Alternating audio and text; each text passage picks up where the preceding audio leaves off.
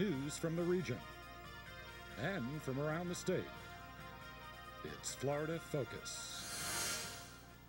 Welcome to Florida Focus. I'm Kathleen Sedita. And I'm Destiny McKeever. Today is Wednesday, March 14, 2012. Adventure Island has opened its doors. And Brandon Morrow has more on the story. The sun is shining, and it's a beautiful Florida day.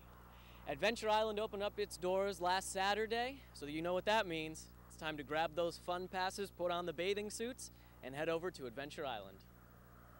Adventure Island is the perfect place for friends and families to play over spring break. The park features a 17,000 square foot wave pool to enjoy the surf, Fabian's fun porta-water-filled playground for kids, Paradise Lagoon, Rambling Bayou, a lazy river for those who want to lounge and enjoy a relaxing day in the sun, and 10 water slides, including the Key West Rapids, Riptide, and Wahoo Run. The park will be open from 9:30 a.m. to 6 p.m. all this week. To see a full calendar of operating hours, visit www.adventureisland.com. Busch Gardens is open year-round, but this spring break, you can find some new attractions. New this year, Busch Gardens introduced Florida's first triple launch coaster.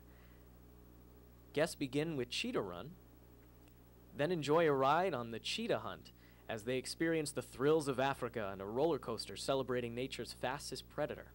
What did you guys think of the Cheetah Hunt? Exhilarating. Oh, yeah. It propels you. Also new is the Animal Care Center, where guests can witness the medical and nutritional care the animals are given.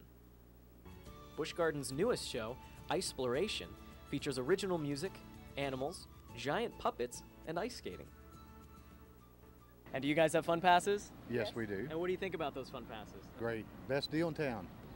They're both open and waiting for you. Grab your fun passes. If you don't have a fun pass, come on down and get one, because this is going to be a great day. I don't know about you guys, but I'm going to enjoy the park. Thanks for watching. We'll see you tomorrow.